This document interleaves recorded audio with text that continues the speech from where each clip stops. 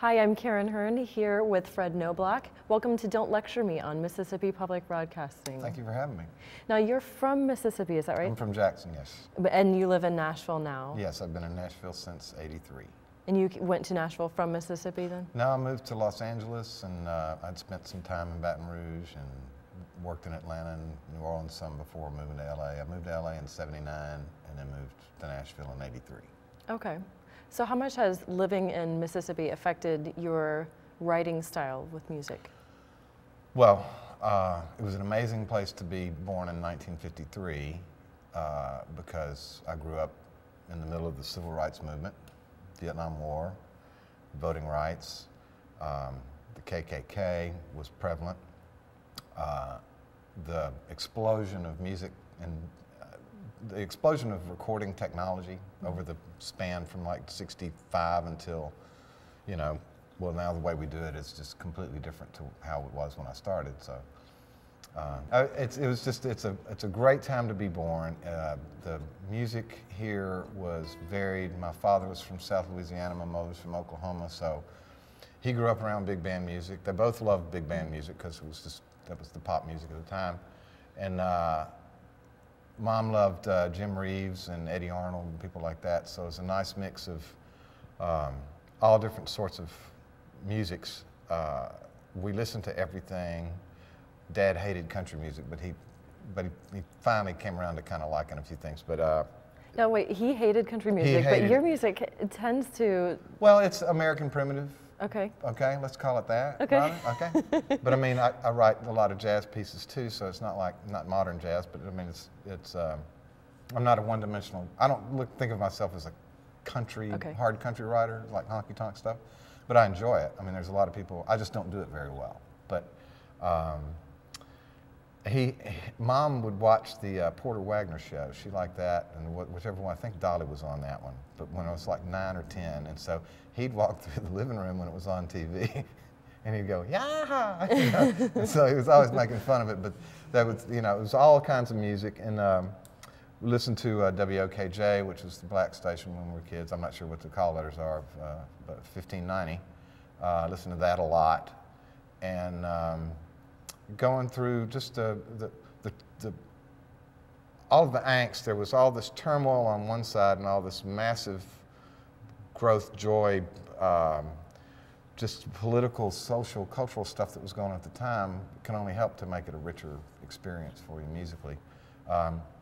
And unfortunately, not very much of that shows up in my music, but it all hasn't, just because I'll incorporate things from other musics in odd places in a lot of the work that I do.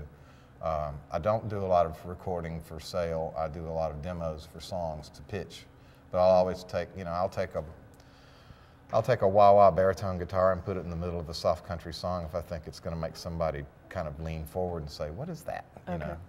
Now, if you could write for anybody, if you could write a song for anybody, dead or alive, who do you think you'd want to write for? Well, alive right now, I'd love to get Tony Bennett cut. That'd be awesome. But I mean, there's hundreds of people that you'd love to have recorded. I'd like to get a Diana Krall cut. I'd like to get another Delbert McClinton cut. I love the way he sings my stuff.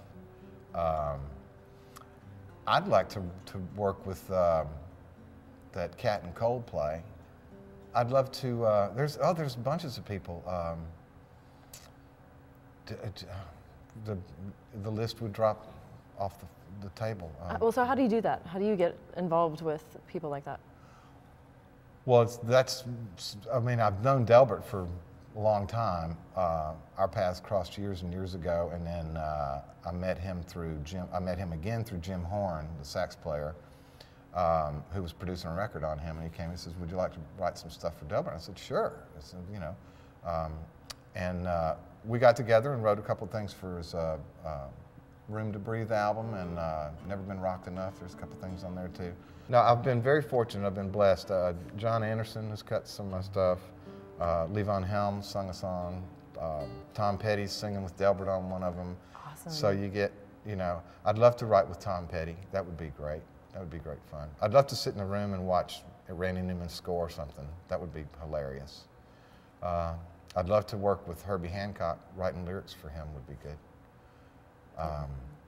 And you recently wrote something for Faith Hill, right, to sing at the Obama inauguration ball? Well, it was actually a single back in 2001. Okay. It was a single for her on Warner Brothers called "If My Heart Had Wings," and we're watching the returns, and all of a sudden the phone rings, and it's a friend of mine saying, "You got to turn on ABC. You got to turn on ABC." And then you hear your call waiting beep in, and it's another friend of mine says, "You got to turn on ABC. You got to turn on ABC." And I said, "Well, will somebody stop calling me so I can turn on ABC?" Okay, so you didn't know that was going to happen? No, you had no idea. Okay. Yeah. That must have been exciting. Well, it was. It was fun because the kids were watching the election. You know, it's like, hey, this is historic stuff. You know, no matter who you voted for, this is historic stuff. And so, you know, come on in and watch this. You know, and it's like then there she is on TV, and she sang the poop out of it. It was great. I mean, you know, it's not an easy song to sing, and she was sweet enough to do it, and it's made a big difference in our lives. I'd imagine. Fred, would you mind playing a song for us before we go? Not at all. Great. I was going to do it anyway. Absolutely. We can't stop you now, Yeah, right? no, you can't stop me. Okay, well, thank you for being with us here on Don't Lecture Me for Mississippi Public Broadcasting.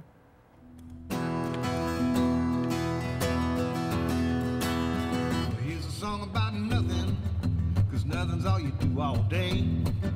I'm gonna talk about nothing, 'cause nothing's what I want you to say. All I got is nothing after everything you put me through. Here's a song about nothing, nothing but nothing's all I ever want from you. A few words about nowhere, 'cause that's where we're headed this time. And you got no business having any